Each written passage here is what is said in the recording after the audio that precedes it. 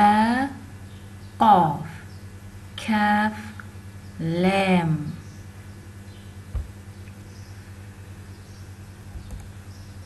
Fa with your teeth, top teeth to the bottom lip.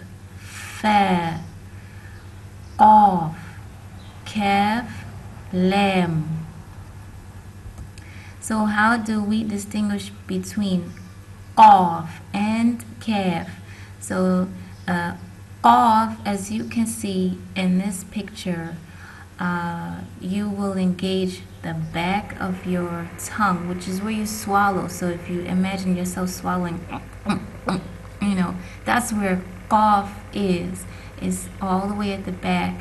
And so you need to engage that area.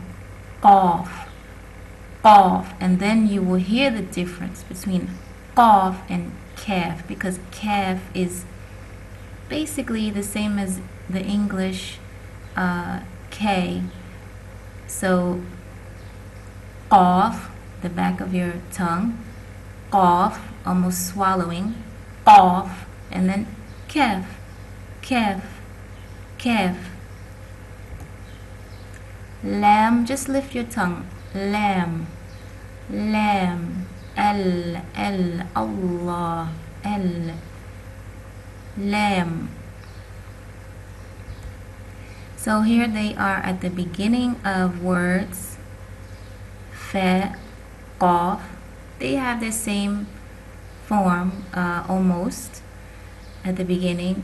Kaf is changing, and you can see the letter kaf. If you see it in its full form at the bottom, there's inside of it, there's the small kaf, and that's the part that you see when it's being connected, kaf.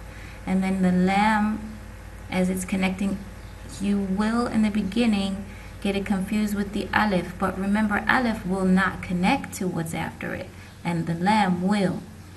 Okay, and then in the middle, fa, qaf, they're connecting on both sides.